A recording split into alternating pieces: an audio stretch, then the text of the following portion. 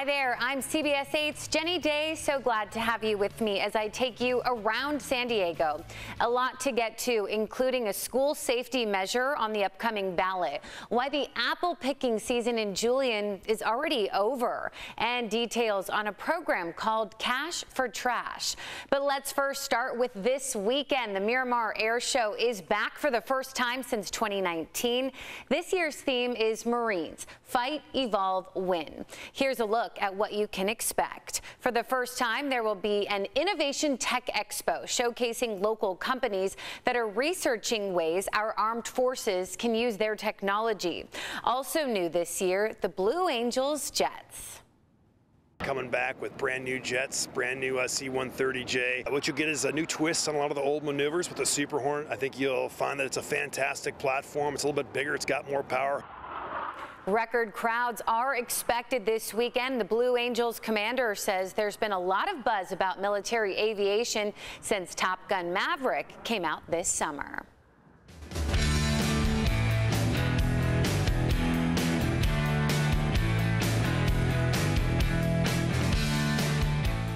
Speaking of, our own Marcella Lee got a chance to preview one of those main attractions by flying with the Blue Angels. Here's how it all went. It's right below those three little bumps. There's a little shelf. I got my dad's picture in my pocket. Awesome. It's bright and early, and we made it to the operations building. This is where I'm going to get my training, learn how to breathe, and some other really important things, what to touch, what not to touch inside as I get ready to fly with the Blue Angels. So excited. Come on. All right. This is the Flight Operations Center, and it's time to go get some training before I take off. I'm Petty Officer 2nd Class Cameron Tuzon. I'm from San Diego, California. Lieutenant Commander Griffin Stengel is going to be your pilot. You can call him Seven, you can call him Push Pop, you can call him Dude. So what we're going to go over today is cockpit familiarization. Is everything that you're going to see in the cockpit. What to touch, what not to touch. Mainly anything that's black and yellow. Don't touch. Don't touch. Absolutely a million times don't touch it. Okay. These are the leg straps that are already set up, pretty much similar to this. So this strap's going to go around your ankle, this one's going to go around your upper thigh. This is the altitude, speed. So by the time you hear ready, or the R in ready, you're already taking a deep breath in and you're already flexing. And relax. Got to tighten the cuffs. Oh, all right, training's wrapped up. Am I ready? Ma'am, are you ready? That's what I'm asking you. Do you think I'm ready? I think you're ready. All right, let's head to the tarmac. Let's do it.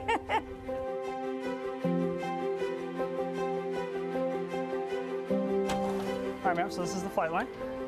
And that is your plane. See where the yellow helmet is? Yes. There's those three bumps below the yellow helmet. Ready to go? Yeah. All right, let's do it. Okay. All right, ready for the cool part? Yeah. He's going to run out in front of the jet and give me the signal to start it up. So watch your hands.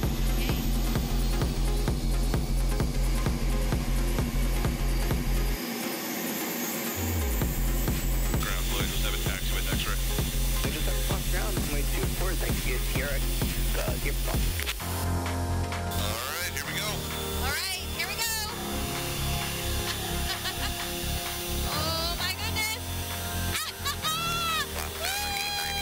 Oh my gosh. All right. All right. We're just going to come easy left for about 2 Gs, okay? You're going to feel a little heavy. Nothing to worry about. Just kind of sit back. There's 1.5 Gs. And there's 2 Gs right there, okay? Ah. All right, we're going to do 2 full speed aileron rolls to the left. You ready to go? Yep. All right, this will be low G. Don't need a G strain. Here we go. Ready. Hit it. Whoa. There's Oh 1. my gosh. And 2. Ah. Not too bad, right? Fun. And we're getting ready to go vertical. You ready? Yep. All right. Let's sneak the vertical rolls. Ready, hit it.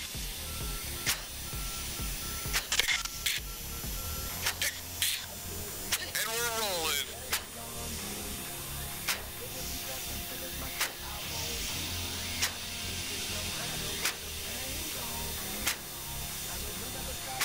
You did it. I did it. Okay, you see our smoke trail where we just came from. We're going to finish this loop. If you look up above us right now, you see our rolls we just did. Flying back through our smoke trail. And a little pull. Hey, we went just over 7 G's on that. I see 7.2. There you go. We're coming left for the carrier brake. Ready, hit it.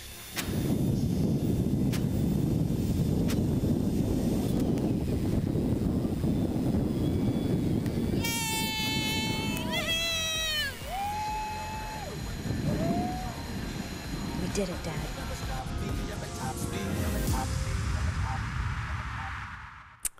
She added that it's not lost on her that she got to sit in the same kind of fighter jet that men and women who serve this country are flying while on deployment. So brave, truly an amazing experience.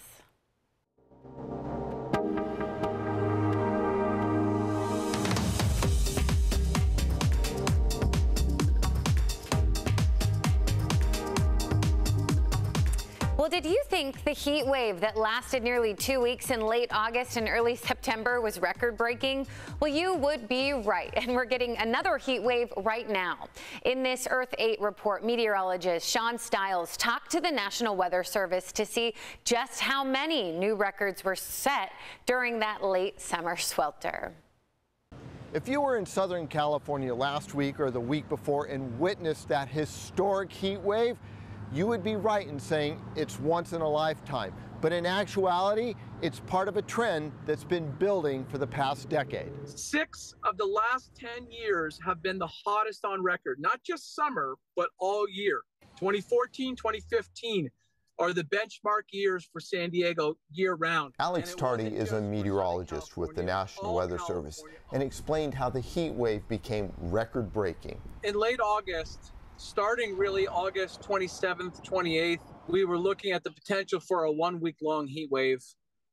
It turned into almost 2 weeks long. This heat wave is expansive, long-lasting, and completely encompassing much of the state. And that oppressive heat covered a much larger area than just San Diego. So not only just Southern California, a heat wave across California, Nevada, Utah, that extended almost 2 weeks, almost 14 days. The forecast models had temperatures being 5 to 10 degrees above average, but instead they jumped 15 as much as 20 degrees above average. We just didn't know at the time in late August that it would last so long and end up being one of the hottest heat waves in California in history. Part of what sustained the heat wave was the leftover monsoon moisture and overnight lows staying in the 70s and in some cases the 80s. It all combined to being a significant heat wave, in a lot of cases ranked 1 and 2 when you look at a 2-week period.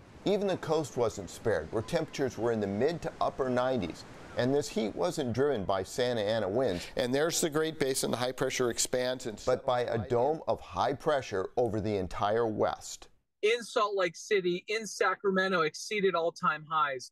For example, Salt Lake City reached 107. They'd never reached 107 in September. Sacramento reached 115. They never reached 115 in September. I know it's hard to believe, but San Diego could have been even hotter.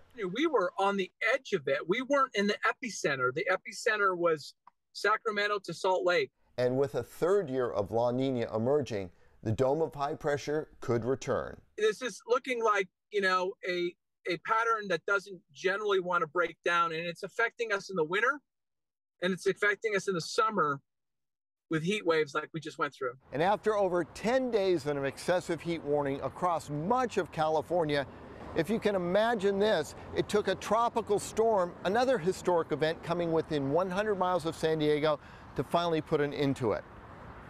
Sean Stiles, Earth 8. As mentioned, from heat to rain, Julian, the mountain community famous for its apples, is facing tough times. Orchards ruined by bad weather. There is an overriding sense of disappointment. A late freeze last spring and then that powerful storm that ripped through the region did major harm. CBS 8's Steve Fiorina learned that many popular pick-your-own orchards have already closed their gates for the season. It's a September tradition. Drive out to Julian and pick apples. The opportunities are limited this year, though. Many orchards already closed for the season. Apple picking is still fun, where you can find an open orchard and reach high enough to pull down one or two. Most of the fruit, though, hit the ground. Bad weather, twice. We've been hurt. I think we probably did about a third the business we did in previous years. And Steve, it's a catastrophe for the town of Julian because it's not just me and the orchard there at Vulcan Valley Apple Farm, but all of the apple orchards in the area experienced these 80 to 90 mile an hour winds and the 4.5 inches of rain in one day. Of course, we love the rain, but not the wind because it put about half our crop on the ground. Slow going on Main Street and nearby. Lots of businesses that rely on a place like our 25-acre farm that just brings thousands of people up here every year. And when they don't come or we had to close, it really hurt a lot of businesses. Yes, you can still buy a slice of pie. You can still get apple pies. You can still get apple pies, yeah, definitely. We have plenty of apple pies and all our other variety. Crowds are definitely down for now. Next on the calendar, Halloween and Thanksgiving. We're going to have thousands and thousands of pumpkins. We invite everybody to come up here. We didn't grow them this year because of the drought. Instead, we're bringing them in from Oregon and Idaho. As for the devastated apple crop, it does help to have a sense of humor. Our motto, very similar to some of the sports teams we know, is wait till next year. There are still a few places you can pick, but call in advance. You need to make reservations. Steve Fiorina, CBS 8. Steve, thank you. Well, as I continue to take you around San Diego, the fugitive known as Fat Leonard remains in Venezuelan custody. Officials say they have started the extradition process to bring him back to the U.S. Leonard Francis was arrested in Venezuela while trying to board a flight to Russia. He was scheduled to be sentenced this week, but escaped house arrest in Torrey Highlands earlier this month. He pleaded guilty in 2015 in the largest Navy bribery scandal in U.S. history. Well, Election Day is fast approaching. San Diego voters will once again be voting on a school bond measure. When ballots start going out next month, many of you will see something called Measure U. It's a $3.2 billion bond measure for the San Diego Unified School District. The district says the money would be used for safety precautions and to continue renovating its schools. CBS 8's Jasmine Ramirez shows us how the district wants to spend the money and how much it might cost you. The school district has more than 200 campuses, and many of the buildings are more than 50 years old. This money would help pay for much-needed repairs and upgrades. Measure U would pay for roof repairs, plumbing, fixing air conditioners, and removing asbestos from walls. What Measure U was talking about are things that I could very much see directly helping my school. Allie DeBoer is the student body president for San Diego High. Many students and parents are also happy to hear the money will allow for more security features, like cameras, fencing, and lighting. And I think safety and security is like main priority, obviously, with some of the scary school things that have been happening. If this bond sounds familiar, it's because it's an extension of the district-wide property tax of 6 cents per $100. The voters have consistently approved our measures, every time we've come to them because they understand the importance. For people who are paying property taxes, you will continue paying the same amount. You can never really go wrong with putting more money towards schools. I mean, it's funding, the education of our youth. And I feel like it's always, reiterated everywhere that the youth are our future. And that's true. There's also exciting news for teachers and staff. More than $200 million of the bond would help build affordable housing for employees. San Diego Unified would be the first district in the county to offer employee housing. Election Day is November 8th, and ballots will begin going out to registered voters on October 8th. Jasmine Ramirez, CBS 8. Jasmine, thanks. And the Grossmont Union High School District is taking a huge leap toward a greener future. The school district just unveiled their new state-of-the-art transportation services center. 17 electric buses are ready to go. The district plans to transition to an all-electric bus fleet in the near future.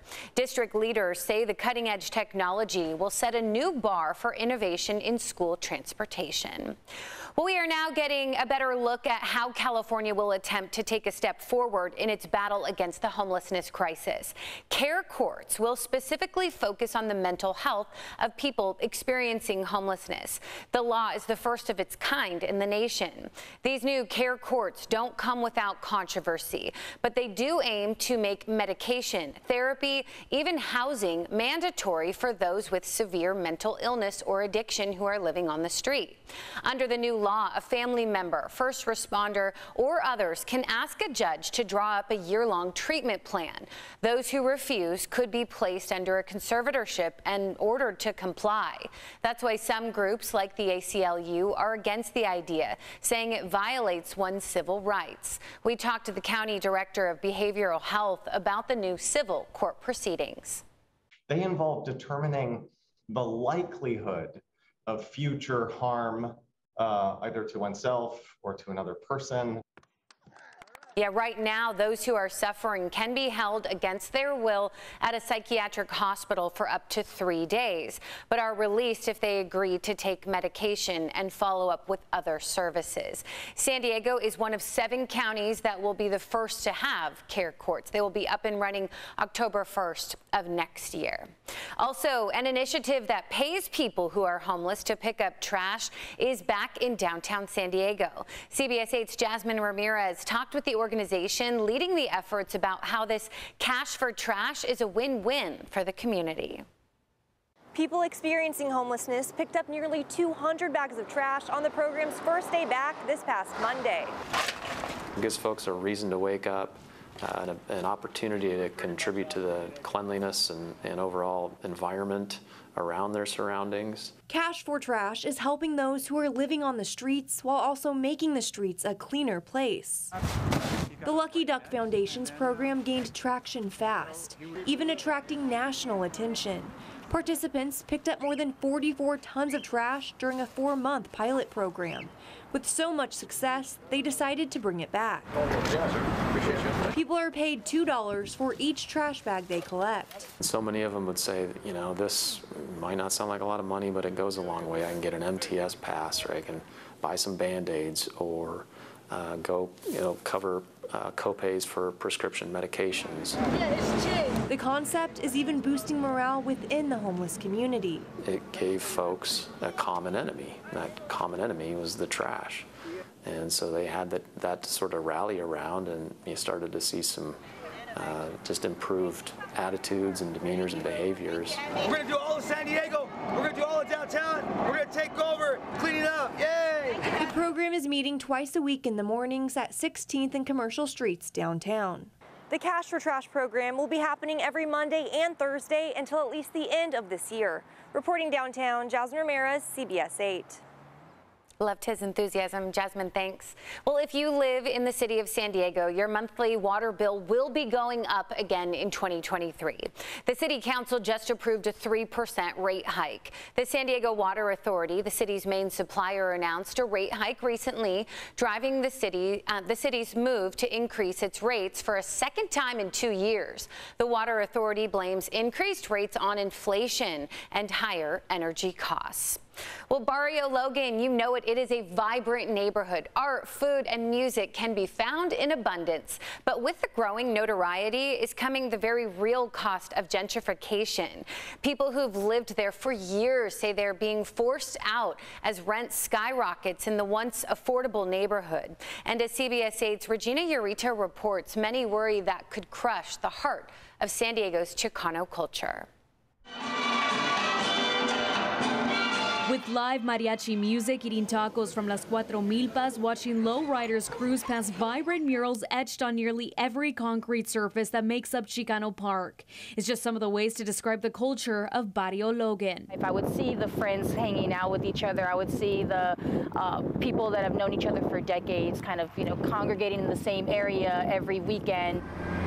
It's also become an economic engine for hundreds of local artists and business owners like Maritza Garcia, who was born and raised in the neighborhood. You see the doggy? The predominantly Mexican-American locals have tried to reduce the crime rate by revitalizing the area. Many of the older small owners have put in countless hours of labor to generate success. But because of that success, it also means the property value in Barrio Logan has gone up. According to locals, revitalization has come at a cost, fueling developers to build new apartments and businesses, but at a higher cost in rent, forcing longtime Chicano families to move out. Feeling happy because I grew up with friends, because I grew up with family. In an emotional interview, Garcia tells me her longtime neighbors who once paid affordable rent have now been forced to leave Barrio Logan. She now fears her family will find themselves in the same situation. The issues have sparked a furious debate centered on access to affordable housing and displacement, and whether the recent changes have been positive for the existing community or simply a prime illustration of successful gentrification. Our biggest fear is that we will lose our cultural hub. Which is why the Environmental Health Coalition from Barrio Logan have demanded new policies from San Diego, especially because they say new development approved by the city has sped up gentrification. You are speeding up gentrification because you're increasing the land value and you're giving developers incentive to tear down housing that is currently affordable. Earlier this year, the San Diego City Council approved their community plans, which requires more affordable housing and prevents displacement of residents in new developments. Mom and pop shops close a lot. They're basically gone in the heart of Barrio Logan, but we still have a vibrant mom and pop shop in Logan, and we're fearful that that's next. For now, EHC continues to work with community leaders and the city. Regina Urita, CBS 8. Regina, thank you. Meantime, a big bank is giving San Diego County millions of dollars to help people of color become homeowners. Ariana Cohen is in Sherman Heights with more on the new program and who qualifies. Many people gathered here at the Sherman Heights Community Center to celebrate a multi-million-dollar Wells Fargo grant awarded to the San Diego Housing Commission to help people of color become homeowners in San Diego. September 21, 2022 to be Home Ownership Equity Day in the city of San Diego. Congratulations. An expanded effort to help more people of color in San Diego become homeowners launched today with the support of a $7.5 million grant from the Wells Fargo Foundation. It's important to Wells Fargo because this is really one of our signature grants that we're really proud of. We think it's going to do fantastic work in the community, but in particular in closing the racial homeownership gap. Only 29% of homes are owned by Black families, while 35% of homes are owned by Latino families, in comparison to nearly 55% of homes owned by white families, according to a San Diego Housing Commission Urban Institute study. We want you here because the diversity is the strength of this city, and home ownership is the power that helps to provide the stability the city needs to move forward. So again, thank you to Wells Fargo. The grant comes from Wells Fargo's Wealth Opportunity Restored Through Home Ownership, or WORTH initiative, a $60 million national effort to address systematic barriers to home ownership for people of color. There are systemic barriers to closing the racial wealth gap, and when we heard from the Housing Commission really in-depth, detailed knowledge of what some of those barriers were, and really comprehensive strategies around how they were going to address those barriers. I'm so proud that we were on the ground floor of this and that we're 1 out of 8 municipalities chosen nationwide to take on this responsibility of dispersing the $7.5 million.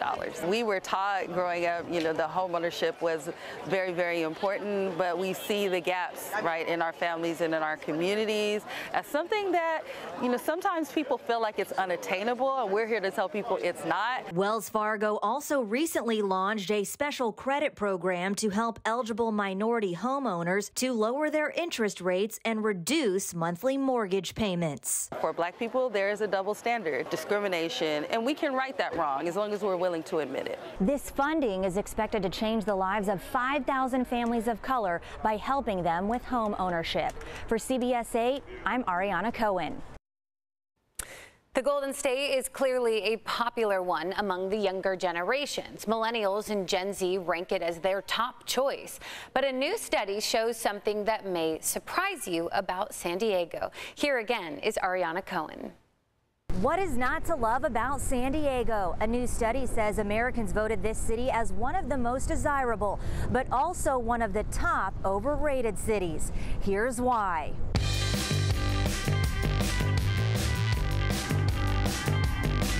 People either love or hate California. Despite ranking as the second best state to live in, California is also considered the least desirable state, with every 1 in 4 Californians saying it's one of the 5 worst in the U.S. Clever, a real estate data company commissioned by HomeBay, surveyed 1,000 Americans. They voted San Diego as the 3rd most desirable city in the U.S., but also the 10th most overrated.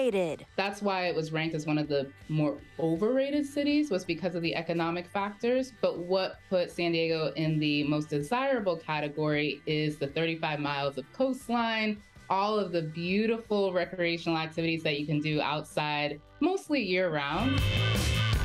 So, what else makes a city desirable? According to nearly 2/3 of Americans, it's an affordable cost of living, followed by a high quality of life, low crime rates, nice weather, and natural beauty. Beautiful locations, and they are a great place to raise a family because of all of the recreational and cultural activities that you have access to. And I think that's why there is the paradox of it being both desirable and overrated. A majority of Americans agree that high crime rates, expensive living costs, and high population density make a city overrated. The top 10 most desirable cities, according to the survey, are Virginia Beach at number 1, followed by Seattle, San Diego, Los Angeles, San Francisco, Phoenix, Denver, Miami, Nashville, and Tampa. While the top 10 most overrated cities also include Los Angeles, San Francisco, New York, Dallas, Miami, Las Vegas, Seattle, Washington, D.C., Houston, and finally, San Diego. According to the study, the top reasons Americans would move to a different city or state is a great job opportunity and lower cost of living. To see the full study, head to CBS8.com. For now, I think I'll stay right here in America's finest city. For CBS 8, I'm Ariana Cohen. Yeah, I'm right there with you. Born and raised, it certainly gets my top pick. Ariana, thanks. Well, cruise season is officially underway at the Port of San Diego. This season, more than 140 ships will leave from the Embarcadero, carrying about 460,000 passengers altogether. It's estimated that each ship that home ports here generates about $2 million in revenue for San Diego businesses. The cruise industry anticipates this season will be the busiest since 2010. Well, we have an update now on those mysterious lights that were seen hovering over Pacific Beach Monday night, just north of Crystal Pier. One witness told us the lights appeared out of thin air and stuck around for about 15 minutes. We made several calls to various agencies as well as the military. Finally, the Coast Guard told us one of their helicopters saw the lights and flew to them. They were able to communicate with an Air Force aircraft who said that their pilots were performing exercises involving flares.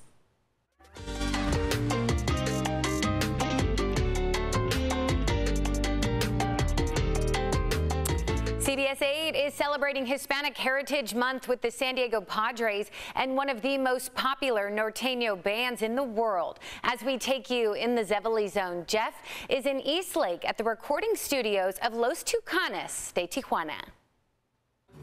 On Sunday, October 2nd, after the Padres beat up on the White Sox, San Diego fans will win for a second time.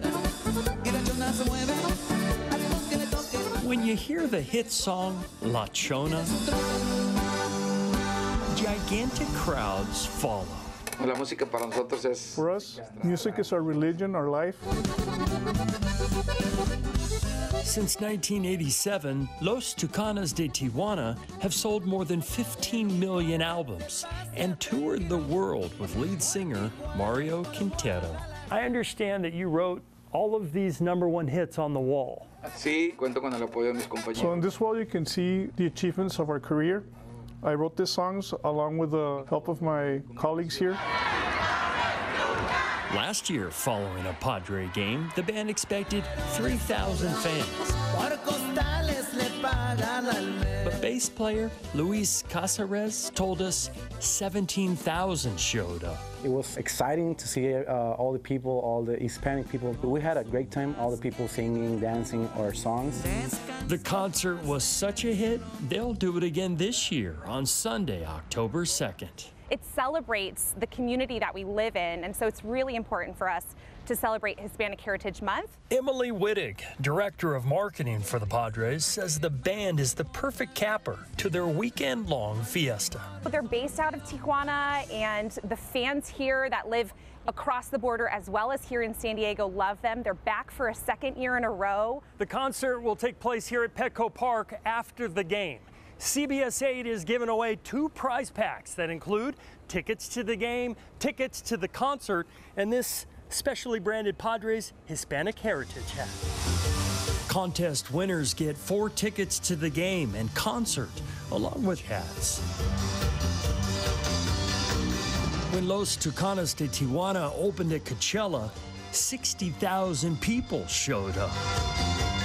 And every member of the band is a Padre fan, including Alfredo Gonzalez and Gustavo Labrada. Having appeared at Petco last year was something that was very good for us, but it was also something that was very good for our fans.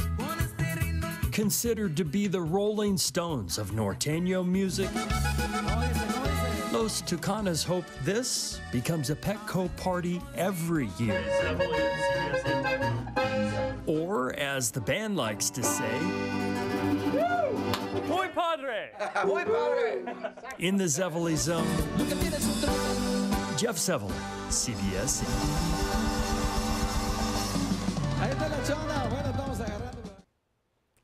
Makes me want to dance. For your chance to win this prize pack to the Padres game and Los Tucanes de Tijuana Hispanic Heritage Concert on October 2nd, go to cbsa.com/contests. As always, thank you so much for your time. Thank you for staying informed. Hope you join me each week as I take you around San Diego. For CBS 8, I'm Jenny Day. Take good care.